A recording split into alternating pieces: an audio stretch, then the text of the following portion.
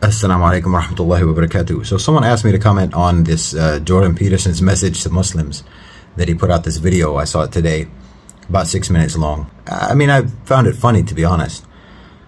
I mean, this condescending, grumpy message that he has for Muslims. It's like you're totally misreading Muslim interest in you, Jordan Peterson. All we want is for you to say, La ilaha illallah Muhammad Rasulullah. That's what we want from you. That's why everyone is meeting with you. That's the only reason why any of us is talking to you. And you're not doing it. And you don't have anything to say to us that we need to listen to.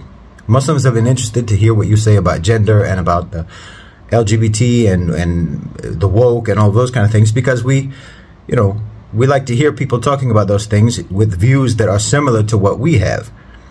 Because mostly what we hear from the West is just pure insanity. So we're happy to hear someone that's saying things that are close to what we believe, But other than that, you're not in a position to lecture us or to advise us or to recommend anything to us, or certainly not to teach us anything. Nobody's interested, And when you talk about the Abraham Accords, as if this is an interfaith religious agreement. We're not talking about the Council of Nicaea here, dude.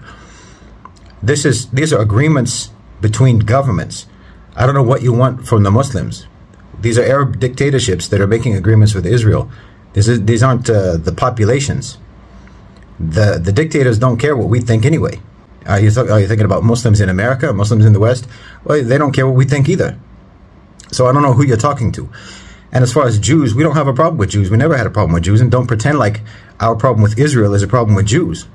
That's part of that same old thing that we're used to, that if you criticize Israel, then it means you're anti-Semitic. Dude, you've got nothing to say. When he in his message to Muslims, it just shows how pedestrian this man's understanding actually is.